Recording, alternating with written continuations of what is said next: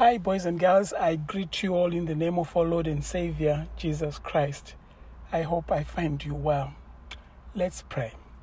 Our Father, in Jesus' name, we want to thank you that you are the only true God. We thank you for today's lesson. We pray that you bless our time. In Jesus' name, I pray. Amen. Now, boys and girls, many years ago, I heard of this joke, which I will try and say. So there was this father and son. So the father was a priest of this temple where there had so many idols in the building, and a different one would worship them. So the father and the son were responsible for cleaning these idols and making sure they look presentable so that people could come and worship them. So one day the father had to go for a trip. So he was going to go away. And then the son was going to be responsible for that temple, for cleaning the idols and making sure they are all okay. This young man happened to bump into another young man who was a Christian.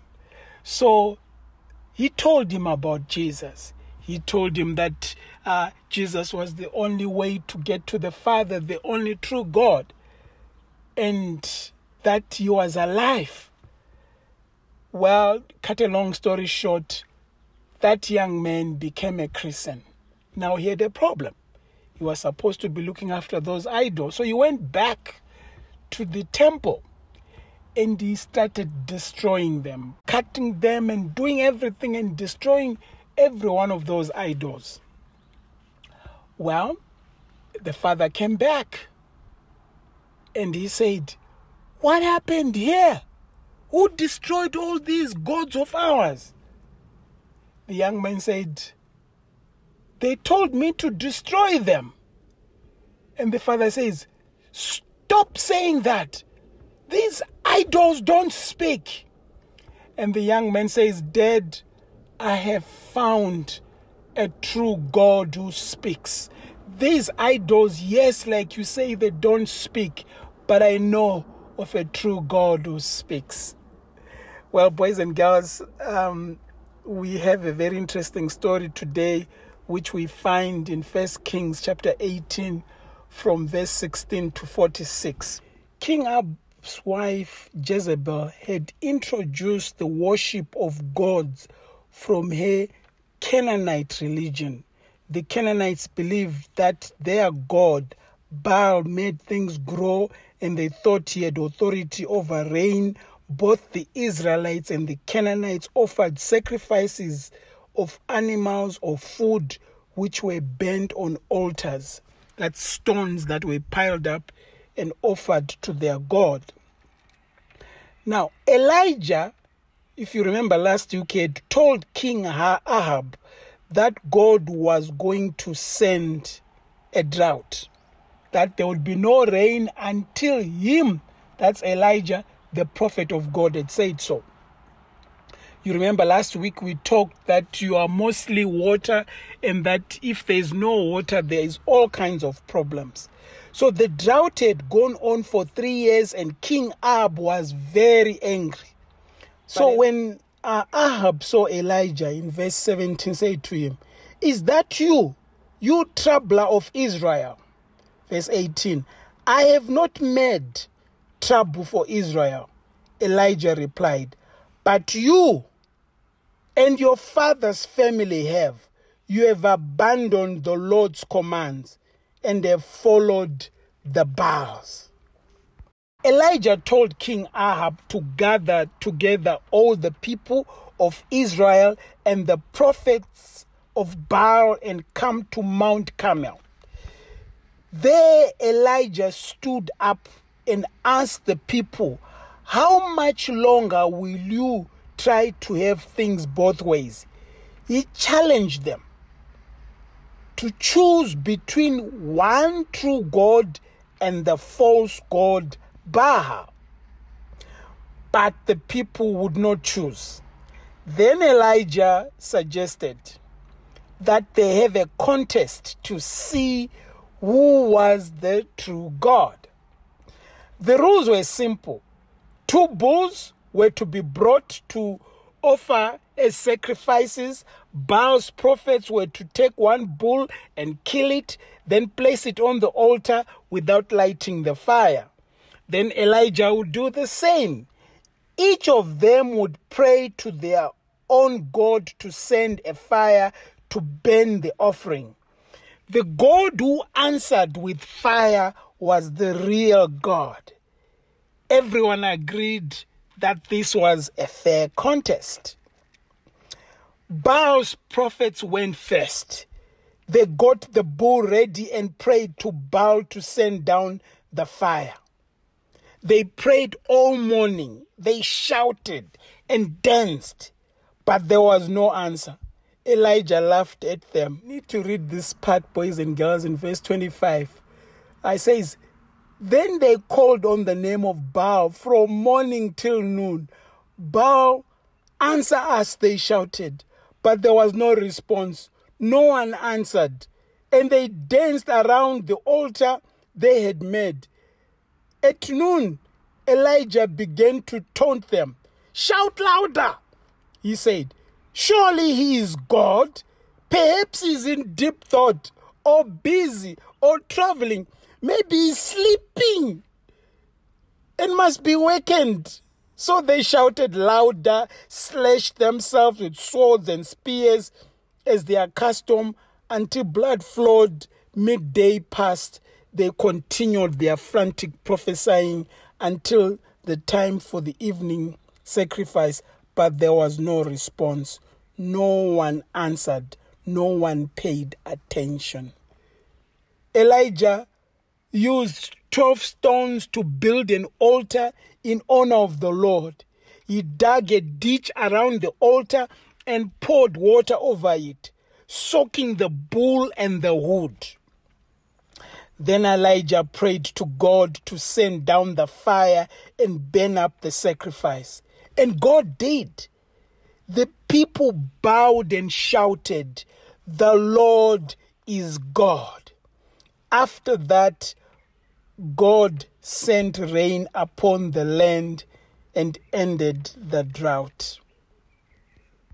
Now, boys and girls, as you grow up, you will have opportunities to travel. You'll go to all kinds of countries.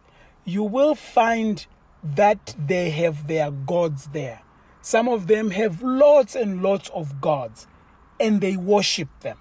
They're either idols, they're either things that we don't see. In some cases, they are animals, or they are things that people have built to worship. There is one true God, boys and girls. We did the 10 Commandments. People today are worshiping all kinds of gods. Others even say, no, I don't worship any God. Now, you are going to come across that. Today, some of you may be at school. You are meeting other children who believe other things. And you get to try and say, my God is the true God. And the other one say, their God is the true God. Well, maybe you're not Elijah. But what you can tell that boy or that girl is that Jesus loves them. Boys and girls, today we are challenged. God wants us to show the true love of God. Even those people who don't believe what we believe in, show them that you love them with the love of Jesus Christ. So that they see that there is a difference.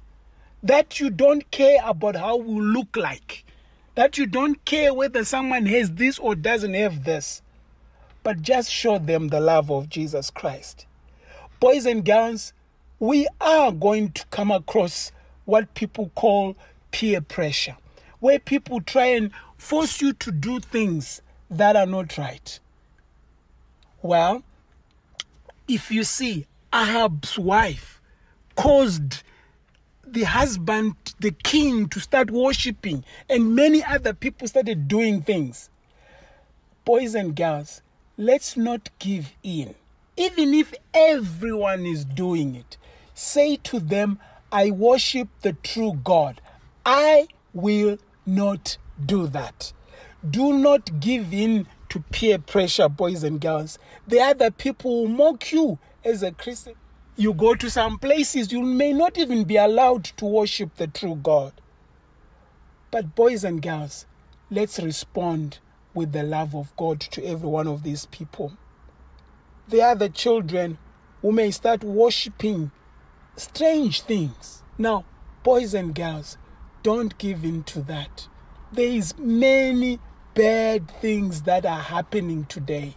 There are all kinds of people who are worshiping strange things today. There is only one true God who can get to through Jesus Christ. So I ask you today, which God are you worshiping? Elijah demonstrated the true God. Baal is not the true God. All these idols don't speak. There is one God, boys and girls, who speaks. And let's make that choice. Let's choose to say, I will worship the true God who I get to through Jesus Christ. So you will be called upon, maybe at school, maybe at some place, to confess your faith, to go public with your faith in Jesus Christ and say it, and say, I serve the true, powerful God. To say it, that there is no other name in this world that is worthy to be worshipped but the name of Jesus Christ.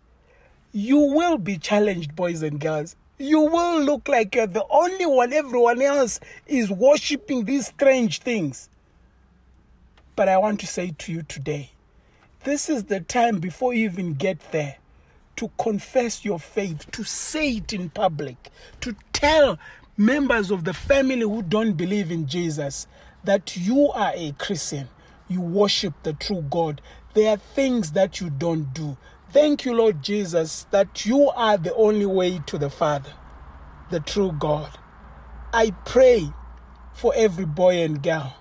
I commit them to you, Lord Jesus Christ, that when they find themselves in situations like Elijah did find himself, Lord, that you will answer them when they call upon your name.